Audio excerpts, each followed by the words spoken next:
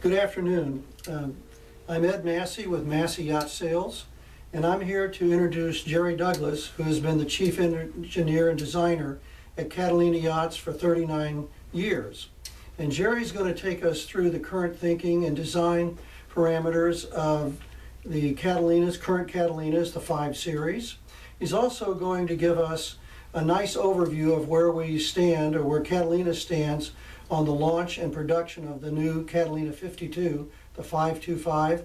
And lastly, Gerry is going to give us some insight into their vision and their general thinking about bringing to market the True North Down East motor yachts. So Gerry, we'll turn it over to you.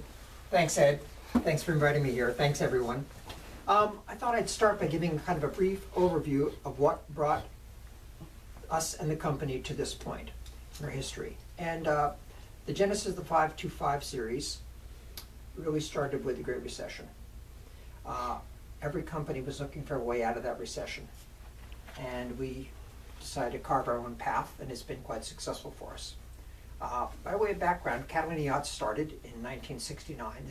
We're coming up on our 50th anniversary year. The company was actually founded in '68. And the company was started by Frank Butler in 1968 in Southern California, in North Hollywood. And the company started by building very simple boats for what was then an emerging market. The Catalina 22 is the first boat the company built. And at that time in Southern California, by way of the landscape, Southern California was booming. The aerospace industry was strong. There were a lot of aerospace companies there that generated, fairly good paying jobs at all levels, from company executives to machinists. Suddenly they could afford boats. That, coupled with the fact that there was a growing marine industry and infrastructure in Southern California. All of these marinas were built with bond issues, and they built lots of slips, over 6,000 Marina del Rey and Ventura and Long Beach, with bond issues. And so there were lots of empty slips that weren't terribly expensive, good public launch ramps, and a need for recreation.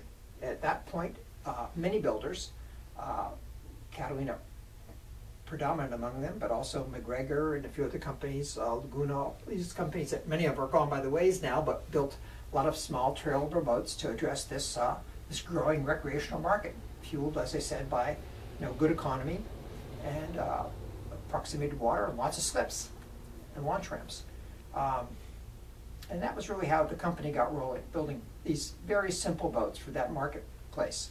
I remember when I first started with the company, one of my first jobs was assigning production for the year. So I remember Sharon Day and myself sitting with a long roll of butcher paper, and we had forms that the dealers all filled out, and they sent in from around the country stating how many boats of each model they wanted.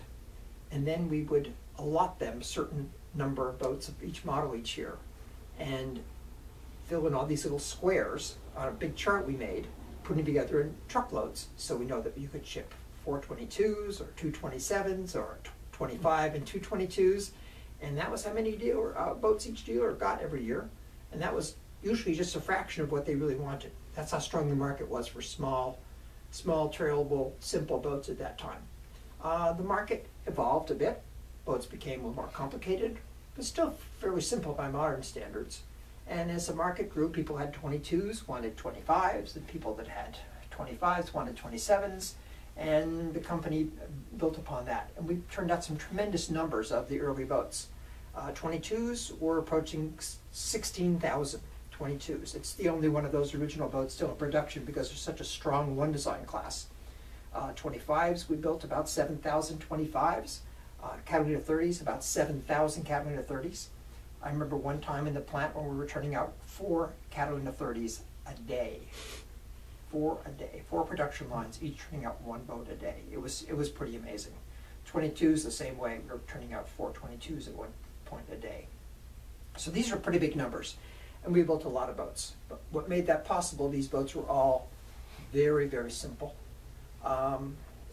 Because these boats were primarily for West Coast market. There was no air conditioning, no generators, a limited number of options. The boats were pretty much the same, which made production efficient, and the boats were fairly inexpensive. They were always much sturdier boats than they were given credit for earlier in those days. But many of them are still around, which I think is a testament to just how good those early boats were. Again, simple but very sturdy boats. As things evolved, we started doing bigger and bigger boats. The first boat I designed was the Catalina 36. That was in 1980. The first production models were 81s.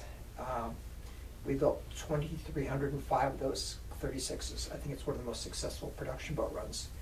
We just stopped production just about 6 years ago with a 36. 34 the same way. 42, boat became a lot more sophisticated then. Still didn't have air and generators in them. We didn't do those, but many dealers retrofit air and gen.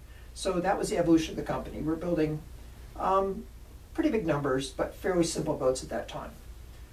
When we acquired Morgan Yacht here in Largo in 1985, it gave us access to a workforce that knew how to build, in some cases, more complicated boats.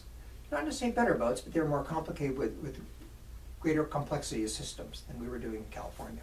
Because our specialty there was repetition of fairly simple boats. When we started building boats here in Florida, with them we had staff that understood air conditionings and more complicated electrical systems and generators and inverters and those kinds of things that we really didn't want to get involved in California. And that was a good step for us.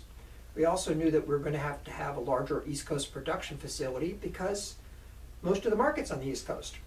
Catalina's always sold 70% of everything we built, approximately, on the east side of the Rockies. And as transportation became a bigger factor and the market became more competitive, and we're competing with East Coast builders, we had to minimize freight costs. So although there had been a plant on the East Coast for many years building smaller boats, this was the first plant that we were going to be able to build and tool big boats.